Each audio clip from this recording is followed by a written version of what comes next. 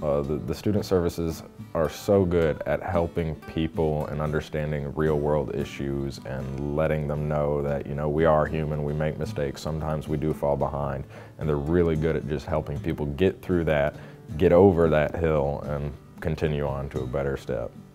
Travis Gleaton, Richard Dawkins, and Miss Morrow have all been, you know, wonderful to my life. They've helped me set goals through student government. They've helped me stay on track with my classes and my class schedule. They've given me lots of suggestions, and they've also referenced me to lots of people for tutoring and so many other aspects that I could use to help further my goals in Spanish and my other business classes. And one of the neat things about Greenville Technical College is that we have something for pretty much anything that might come up while you're here with us as a student. And in terms of services, resources, and if we don't have it here at the college, we pretty much have a link to it out in the broader community. But often that can become really challenging for a student to navigate, especially someone who has a lot of needs or has things come up and they don't know what to do, don't know where to turn. So about 1.5 years ago, we established a Student Success Center. Also a new concept for this college, and that is primarily for the continuing student, and they serve as a hub. And their theme is Start, Stay, Succeed. So they exist entirely for the purpose of supporting a student's success while they're here.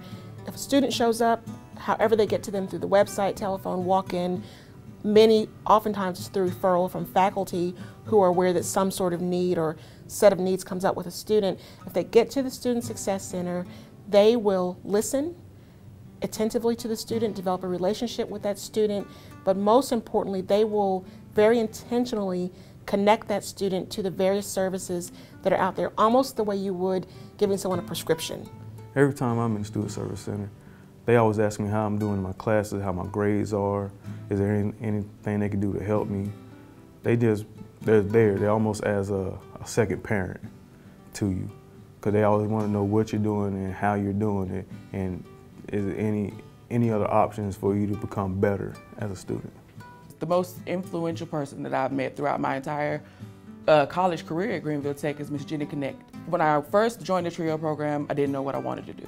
I knew I wanted to do accounting, but I had no idea how to go about doing that. I set up an appointment with her, and she literally sat down with me and mapped out class by class, semester by semester, what I was supposed to, what my graduation plan pretty much. I feel like Miss K could be my sister. Like I can always go there, even if I have a problem outside of school.